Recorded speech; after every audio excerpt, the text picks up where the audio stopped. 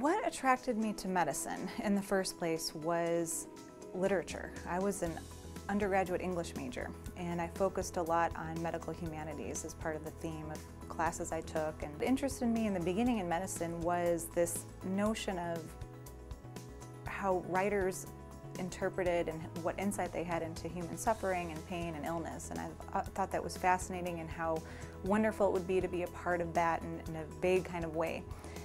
From a scientific point of view, I was really interested in immunology in medical school, and it seemed that all of the interesting cases we would encounter were rheumatology patients, lupus, and very complicated presentations of illnesses. The mentors I had in rheumatology were very kind and thoughtful and intelligent people, and I really admired them.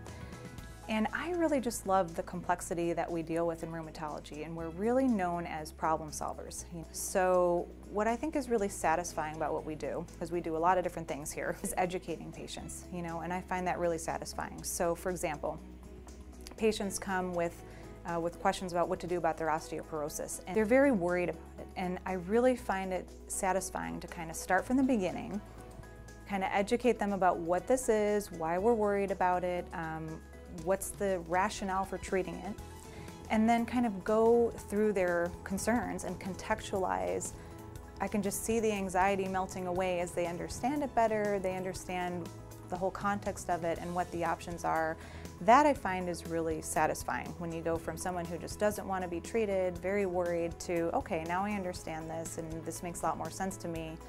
When I was a fellow, I did a master's in public health at Berkeley when I was there to kind of get more statistics training and epidemiology training to kind of help me with that. So I did that for many years, and that has been a great foundation for knowing kind of what's going on in lupus and how to keep up with the literature, how to read the literature that's becoming a lot more complicated statistically these days.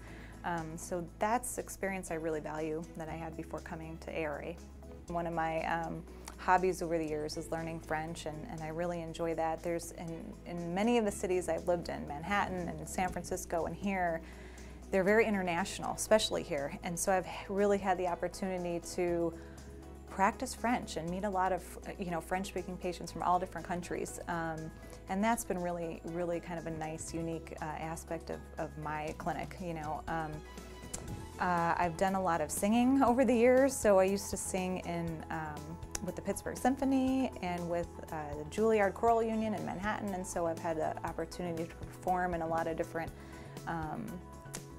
places like Carnegie Hall and Juilliard and whatnot. So that's been one of my pre-children hobbies.